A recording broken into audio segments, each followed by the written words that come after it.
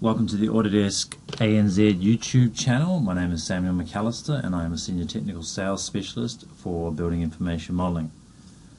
Today's presentation is going to cover how to animate a crane inside of Navisworks. So this can be done inside of Navisworks Simulate and Navisworks Manage. What we do is we go to the main tab and we fire up our animator tool that you see on the screen here. We create a scene and then we're going to add objects to that scene.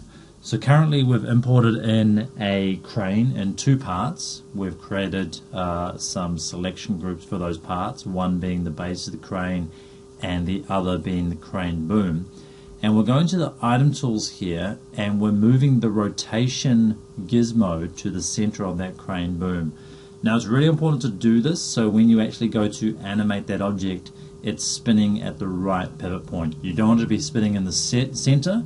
You've got to make sure that you take it and drag via the XYZ gizmos. You drag the rotation point to that location which is centered on the axis of the crane. You can do this with numbers as well. You can put in XYZ coordinates if you do the drop down inside of Navisworks, inside of that tab to the translate component. In this case we're going to manually move it. The next thing we want to do is now set up the animation for the crane using the key points.